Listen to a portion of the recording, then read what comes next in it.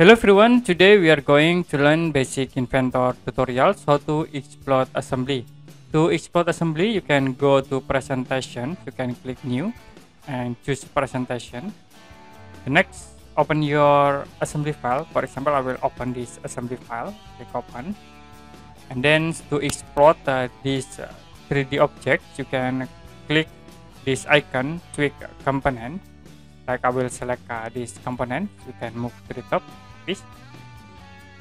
And then you can click OK, and it will be automatically show the timelines for the part that we selected. So I will click again this part, and then you can click at tweak components, you can move to the top,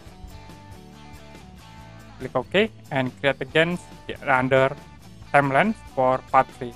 So if you select from this point, it will be automatically create animation for this assembly. You can see this is for the animation in exploding for assembly file. To save, you can click it, create new drawings, or you can click video to convert this file into video. Okay, that's it. So to explode assembly files in Inventor. And if you have any question about this tutorial, you can comment below this video.